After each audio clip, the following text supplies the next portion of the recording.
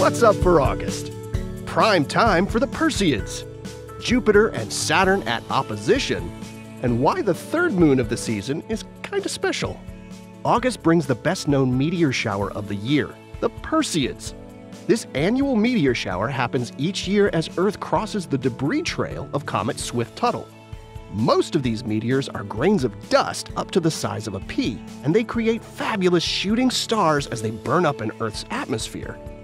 Although Perseids can be seen from mid-July through late August, the most likely time to see any meteors is a couple of days on either side of the peak.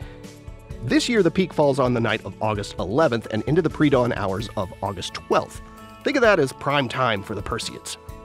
Under really dark skies, you could see almost one per minute near the time of maximum activity. This year's peak night for the Perseids benefits from a moon that sets early in the evening, so it won't interfere with the faint meteors. But before it sets that evening, be sure to check out that gorgeous crescent moon in the west after sunset with brilliant planet Venus. To enjoy the Perseid meteor shower, just find a safe, dark location away from bright city lights. Lie down or recline with your feet facing roughly toward the north and look up. The meteors appear to radiate from around the constellation Perseus, but they can streak across the sky anywhere above you. NASA also has a way for you to catch some Perseids online. NASA's Meteor Watch team plans a live stream overnight on August 11th. Visit the link on screen for more details.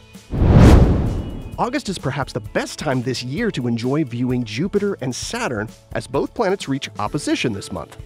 Opposition is the term for when a planet is on the same side of the solar system as Earth and directly opposite from the Sun. It happens each year as Earth loops around in its orbit, passing by the much slower-moving gas giant planets.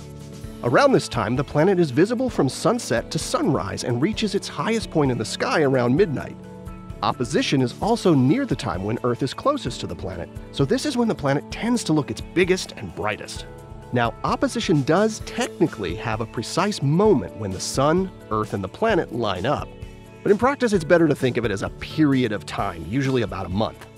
For Saturn, opposition takes place this year on August 2nd, and for Jupiter, it's August 19th.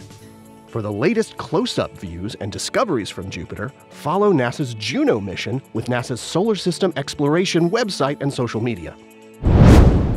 As you're enjoying Jupiter and Saturn during August, watch as the increasingly full moon slides beneath the pair of planets over several days from the 19th to the 22nd.